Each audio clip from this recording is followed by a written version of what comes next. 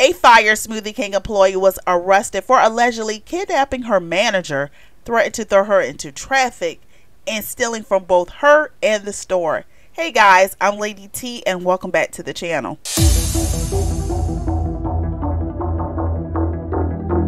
Keshia Lynette Christmas was charged with aggravated kidnapping, robbery, and retaliation or obstruction. Police said in court documents that the manager at her restaurant fired her.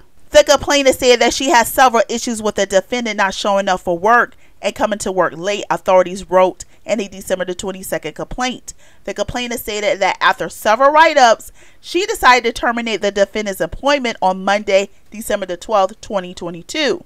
A week after her charge, authorities said that she was still at large. Prosecutors moved to revoke her bond in an unrelated criminal case on Tuesday. According to authorities, the manager said that Christmas did not pick up the phone, so she left a message. That was on December 12th. The next day, the manager briefly left the restaurant for another Smoothie King to get a cord for a faulty restrictor. Meanwhile, Christmas arrived at their location with her 15-year-old daughter to pick up the check, officers said. The employee working the counter told her that she was fired. Christmas allegedly got mad, started yelling, went behind the counter, and went into the register. The manager returned, according to the cops. She said that Christmas demanded her final paycheck. The manager got it.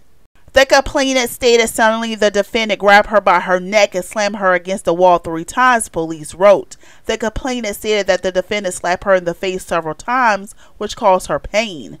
The complainant said that the defendant was choking her to a point where she could not breathe and started gasping for air. The 15-year-old daughter screamed for her mother to let the manager go, according to the affidavit. The complainant said that the defendant kept yelling and screaming, but the only thing that she understood was, "You are not going to ruin my Christmas," police wrote. Christmas allegedly demanded money from the manager and walked her across Richmond Avenue for a Wells Fargo bank. The daughter followed behind. The complainant stated that the defendant told her if she tried to run, she would throw her into the ongoing traffic, police wrote. Officers described Christmas as being an inch taller and 84 pounds heavier than the victim.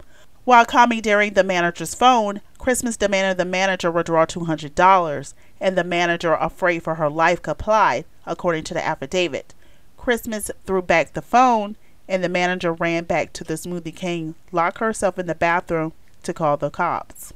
The manager said that Christmas later texted her, including the victim's home address. "Everyone will know you," Christmas allegedly wrote. "See you tomorrow morning." The manager said that she sustained bruising to her neck from when Christmas grabbed her.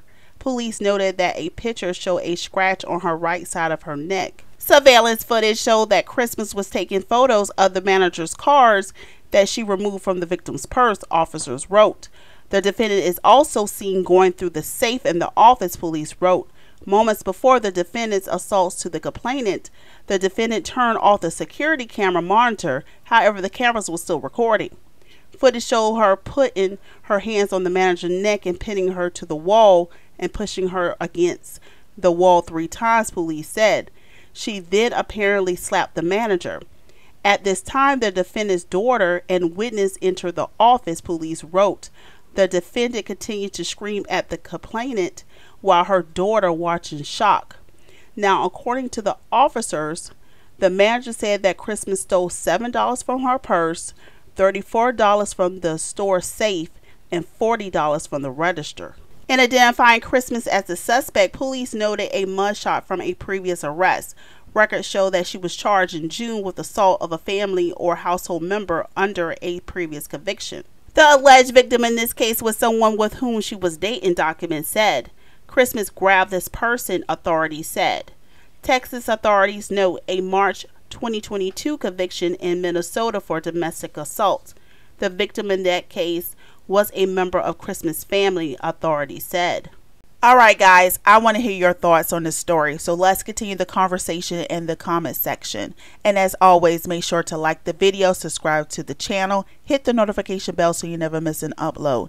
And thanks for watching.